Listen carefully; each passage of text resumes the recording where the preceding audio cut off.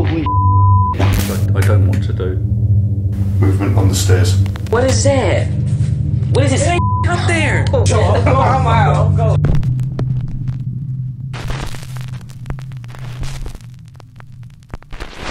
Top 5 shadow people caught on camera. Bloody Mary. Most people have heard the creepy legend of Bloody Mary, but in case you haven't, this is how it goes. It is said that if a person stares into a mirror in a dimly lit room and chants Bloody Mary over and over, then the angry spirit of Bloody Mary will appear behind them and try to take their soul. Some who have attempted the ghostly experiment claim to have actually seen a face, a shape, or a shadow behind them in the mirror. However, more skeptical people tend to believe that these reports are simply the result of the power of superstition and overactive imaginations. But then there's this bizarre video. So 4 teens decide to record their own Bloody Mary challenge. Now at first the whole thing starts out pretty silly. The teens start making wacky claims about the evil supernatural power of iPod song counts. Hey yo, what's up man, it's Trey. We doing this Bloody Mary. This proves if it's really real. Earlier we did it and we saw a light, And on our legs. an arrow on the wall that wasn't there. And what's your name? Miguel, his iPod, when he came here, it said he had 643 songs on it. We just looked at it, and now it says 666. So some real some weird going on. Go ahead. Then they begin their experiment, with all of them chanting Bloody Mary into the mirror. Are y'all ready? Alright, go ahead. Bloody Mary. Bloody Mary. Bloody Mary. Bloody Mary. Bloody Mary. Dang. Bloody Mary. Bloody Mary. Bloody Mary. As you might expect, nothing happens. But then they try again, this time moving a bit closer to the mirror. And things get a little strange. Now on the count of 3, we are going to get close to the sink. Put our hands on the sink. Look directly in the mirror and say Bloody Mary 5 times. 1, 2, 3. Bloody Mary. Come on, Deja and Mark. Bloody Mary. Bloody Mary. Bloody Mary. Bloody Mary. Bloody Mary. There's something behind us. So that's your. Oh, Is that? What the heck is that? Oh, that's not your head. what is it? Miguel. Miguel, oh, that's his head. No, on the camera, What the hell? Mark, come look at this camera, y'all. What the heck is that? Turn it back off, turn it back off. What is that? What is that right there? Turn the That? light on. Turn it on. What is this? It ain't up there. Oh, turn it off, turn it off. Turn it back off, turn it Turn it back off, hurry up, hurry up. off. Put it up there again. Turn the light on, turn the light on. What the? I'm out. By the final time the group flicks the lights off, whatever the shadow might be, it seems to be spreading further up onto the ceiling. Turn it Turn back it off, hurry up, hurry up. Put it up there again. Turn the light on, turn the light on. What the? I'm out. But we'll never know if the shadow continued to spread, because the whole experiment gets a little too real for the teens, and they bail. Under the Bridge. Although it might be obvious from his YouTube channel's title, Ryan Cool Vids is in no way a ghost hunting or paranormal channel. Most of Ryan's videos are completely random, including everything from mountain biking to gaming to snow sledding. In fact, the video I will be discussing is the only paranormal video on Ryan's channel. So Ryan and his friend Trent did a ghost investigation on the supposedly haunted Ghost Trestle Railroad Bridge in Adrian, Michigan. It is said that the bridge and the railroad tracks are haunted by the ghost of a woman and her child who were struck down by a train. During their investigation, Ryan and Trent catch 2 odd encounters on camera. Ask a question when you're touching it. Holy What? Something just touched my shoulder. Alright, I'm turning on the app. He just grew. Oh man, that's freaky. I just got the chills up my spine. Holy What? Something just touched my shoulder. But the strangest piece of paranormal evidence that they caught was only discovered after analyzing their footage later. Just as they are about to leave, they film back toward the ghost trestle as a truck passes. After the incident, we decided to leave, but as we were leaving, a car drove past us, and we caught one last spooky moment on camera.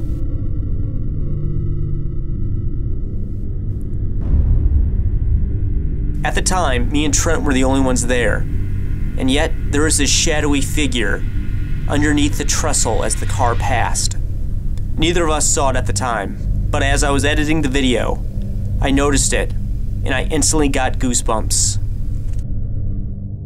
Their camera catches what looks like the shadow of a person walking behind the passing truck. But the shadow seems to just disappear into thin air. As the figure passes, the truck brake lights are not blocked out or obscured at all. And suddenly, the odd shadow figure seems to have simply vanished. And if you believe the figure might have just been a random sign or a pole or some other obstruction under the bridge, then check out the view as Ryan and Trent drive back. There are absolutely no visible obstructions that would cast the strange shadow. So just what is this figure passing through? Reddit user Red Key says that a female friend recently moved into a new house and immediately began to experience strange occurrences. She heard footsteps in the night, objects were moved around the house, and electronics randomly turned on by themselves. To try to figure out what was going on, she set up motion-sensitive cameras around the house. This is what she caught on video.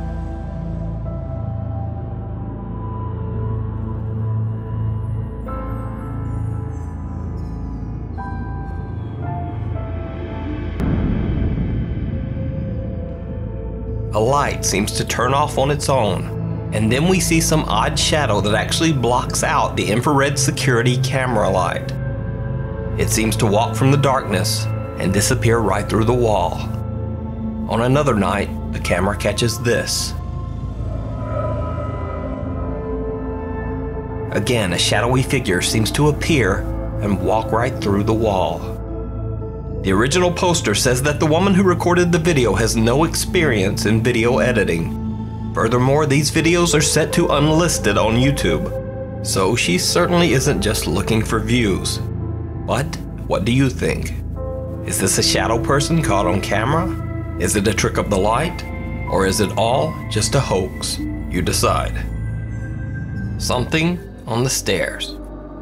Jeff Young leads the UK ghost hunting group Ghost Tech Paranormal Investigations.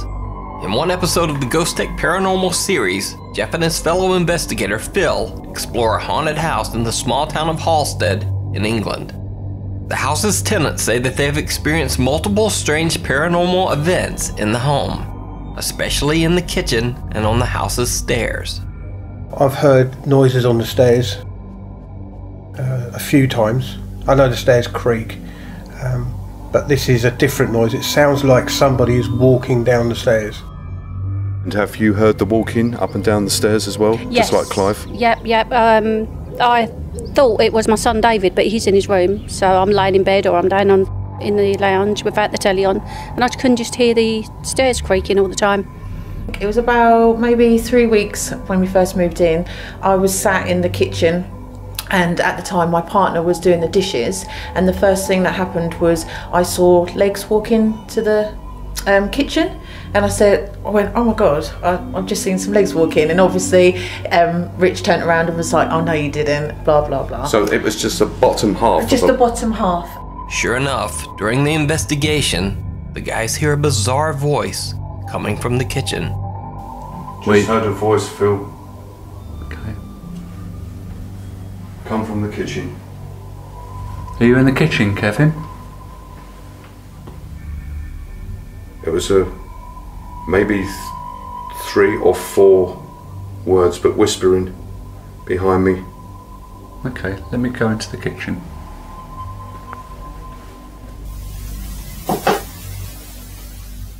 Is that you over there? Something's moving. But while the pair are checking out the kitchen, their cameras catch something even stranger taking place on the house's stairs. Annoying you, which I don't want to do. Movement on the stairs. Okay.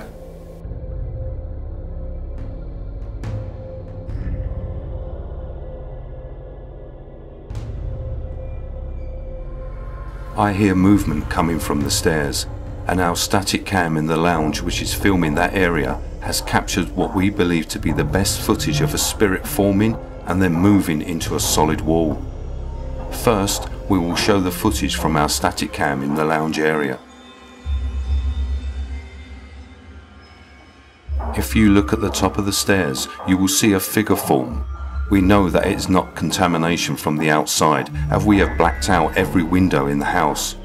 Watch as it slowly appears here behind the struts of the staircase. The figure is black and solid, and as I say to Phil that there is movement on the stairs, you can see my IR lights as I turn the camera towards that area. And as Phil and I make our way to the stairs, the figure then steps back into the wall and disappears. Here is the footage again, as it steps back into the wall with enhancements. To see the Ghost Tech Paranormal Investigations full 3-part investigation of the Halstead haunting, Don't be afraid of us or anything like that. be sure to check out the channel Jeff Young on YouTube. A Place of Nightmares. Over a 6-month period, Colombian Twitter user Don Paramo recounted a very chilling story which took place in his new apartment. Paramo's spooky Twitter tale starts when he moves into a new apartment with his cat Octavio. Octavio, salude. Hola. He was amazed that he had been able to find such a spacious, fully furnished apartment with a private balcony for such a low price. But things soon took a turn toward the bizarre. Don Paramo said that he found many odd items in the apartment seemingly forgotten by the previous tenants. They had left behind hairbrushes, clothes, children's toys, a strange collection of porcelain dolls, and even family photo albums. Eerily, it almost seemed like the previous renters had moved out in a hurry, leaving behind many of their personal belongings. Soon, creepy things begin to happen around the apartment. Don Paramo's balcony door begins to randomly open on its own, even when locked tight. Como les dije, el apartamento tiene sus muebles viejos que combinan con lo viejo del apartamento y todo normal, es hasta acogedor, excepto por esta puerta que ven acá, que entre más la cierro, más se abre y la encuentro abierta cada rato y estoy seguro de que la he cerrado y cuando vuelvo a ver, se abre solita a pesar de que le eche llave. His cat Octavio, who is usually very friendly and gentle, becomes withdrawn and aggressive.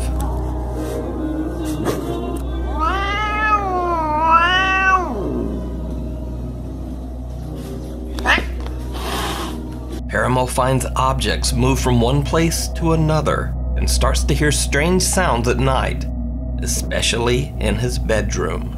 Me había olvidado contarles lo de la cama. Resulta que me mudé acá y pues, como les dije, habían los muebles. Estaba una cama de cedro, pues lo más de bonita y antigua. Y quité el colchón que había y monté mi colchón en esta cama. Y resulta que 2 veces me he despertado porque escucho que alguien ronca durísimo a mi lado.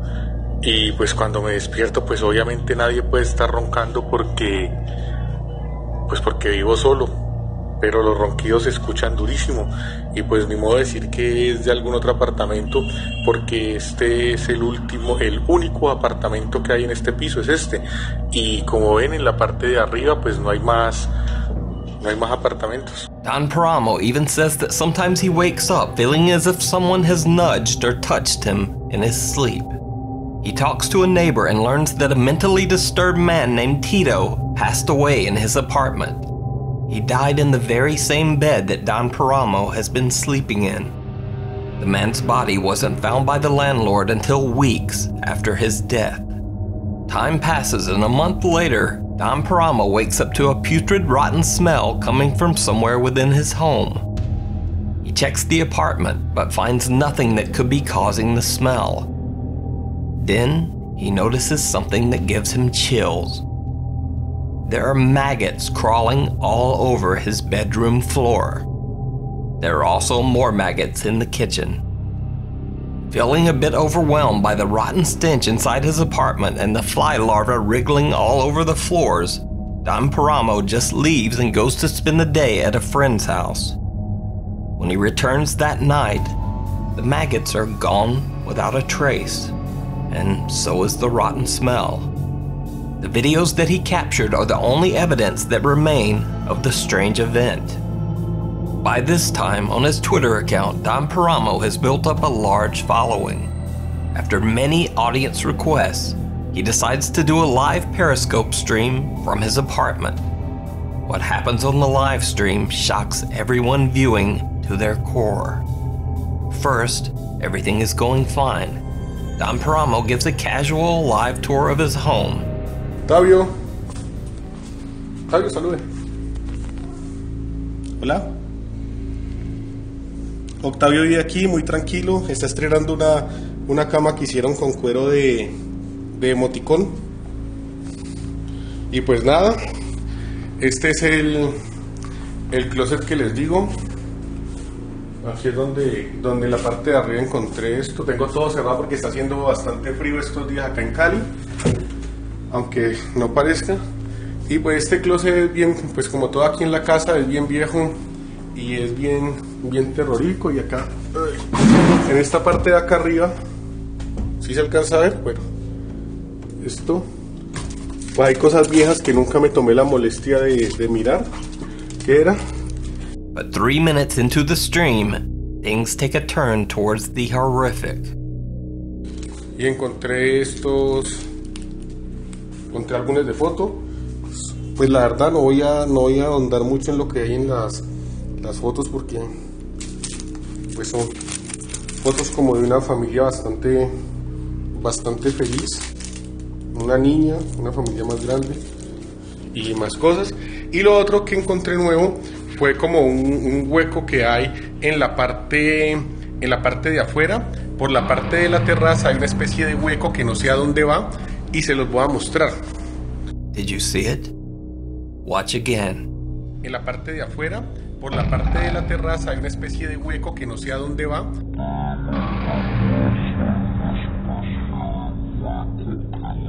As Don Paramo passes by his bedroom, someone or something seems to be lying in his bed.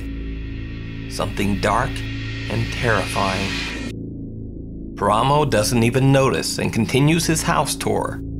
Later, when he returns to the bedroom, the bed is empty and there is no evidence that anything was ever there. No, acá no hay nada. Pues Octavio estaba aquí, pero se salió nada más, yo salí. Bueno. So, is this shadowy apparition the thing that Don Paramo had heard snoring all those nights? Is it the spirit of the man who passed away in that same bed years earlier? Or is it all just an elaborate hoax? As always, you decide.